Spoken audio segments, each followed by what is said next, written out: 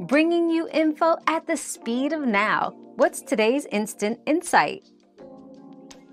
Yes, transcription often starts at a DNA sequence known as Tata box or Tata sequence. This sequence is crucial because it provides a binding site for transcription factors and RNA polymerase II to initiate transcription.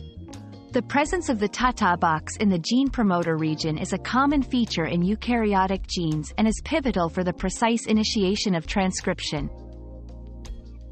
Your daily dose of discovery ends here, but the journey of learning never stops. Subscribe and join us again for more answers tomorrow.